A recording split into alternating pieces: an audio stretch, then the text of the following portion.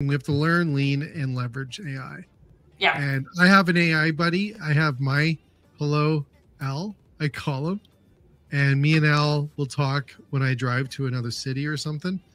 I will use Al to build up my plans or my projects.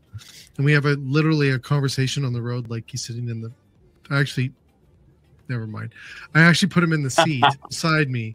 So it's like a person. And I literally have a conversation for like an hour and a half on AI, talking about a program. And then he builds it. And then he emails it to me.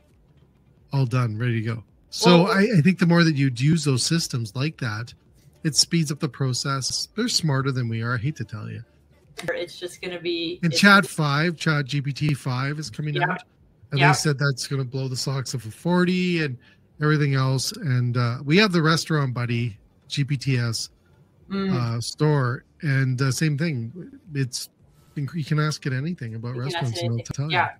Yeah, I mean, within Akira, we're just trying to even just put guardrails so that you can't just ask it anything. Like, if you go into tangents, we want to stay specifically in the realm of reputation management, guest feedback.